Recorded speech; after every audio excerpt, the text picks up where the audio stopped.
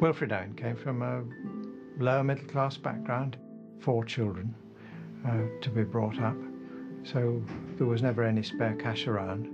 Owen was a committed poet from his late teens onwards. He was a great admirer of Keats and other romantics, Wordsworth in particular. And he knew from them that to be a poet was the greatest calling that anybody could possibly have, and he had never had any doubt that that's what he wanted to be. He was sent out to France at the beginning of 1917, and within 3 weeks he was in one of the most appalling circumstances one could possibly imagine, when he was sent into a German dugout in no man's land that had recently been captured as a British outpost, and he had to keep his platoon there for 50 hours, he says, under constant shell fire, expecting at any minute to be buried alive. The place was slowly flooding with rainwater, with the water rising above their knees, so that at any moment they might have been buried or drowned or just died of shock. They were then taken out for a short period, put back in again in a quite different situation on the top of a hill in very hard frost. So it had been heavy rain and mud, but now it was bitter frost, and they were out on the snow, exposed, unable to move. One man in his platoon froze to death, and he was eventually almost killed by a shell that dropped near his head while he was asleep, and he was blown into the air, and that finally broke his nerve.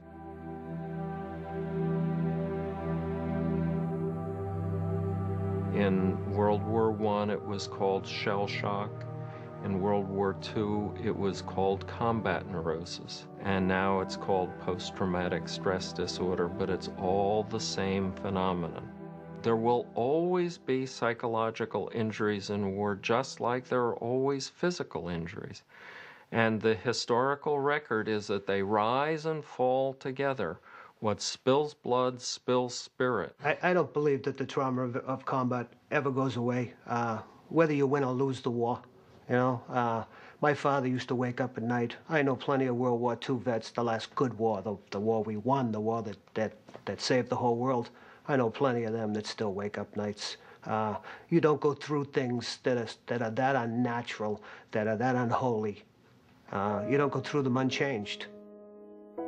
Now, Wilfred Owen was already at Craiglockhart, and he was suffering from shell shock. Sassoon, in a sense, undertook the tutelage of Owen.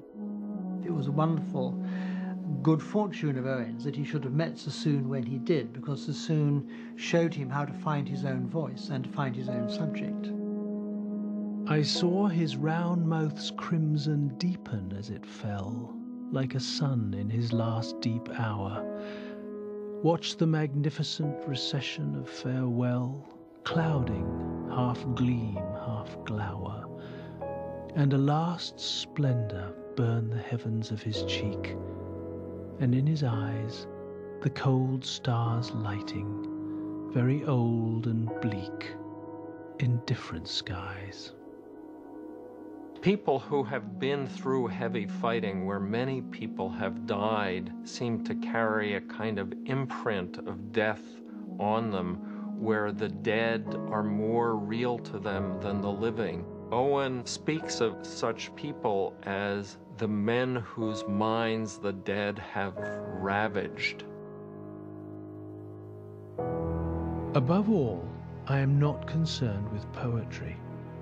My subject is war and the pity of war. The poetry is in the pity. All a poet can do today is warn.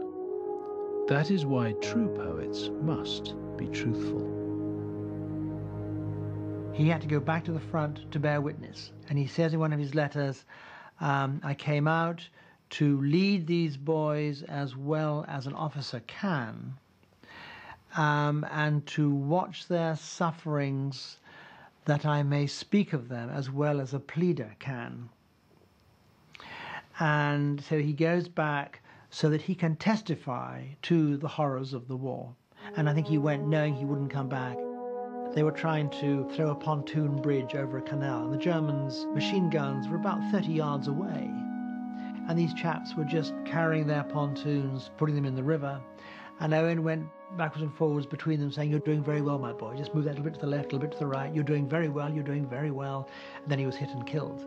"Oh, Jesus Christ, I'm hit," he said, and died. Whether he vainly cursed or prayed indeed, the bullets chirped. In vain, vain, vain.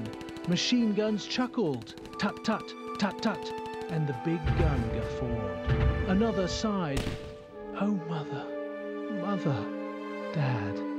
Then smiled at nothing, childlike, being dead. And the lofty shrapnel cloud leisurely gestured, "Fool." And the splinters spat and tittered. "My love," one moaned. Love languid seemed his mood, till slowly lowered his whole face kissed the mud. And the bayonet's long teeth grinned. Rabbles of shells hooted and groaned. And the gas hissed.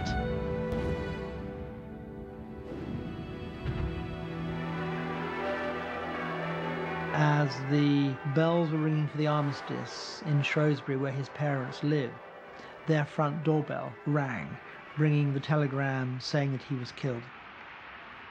I think Wilfred Owen is probably the archetype of a poet who comes in with a romantic feeling and just recoils at that horror. And probably writes the best war poetry of World War I. I don't think there's another poet of the Great War to equal him. True poets must be truthful.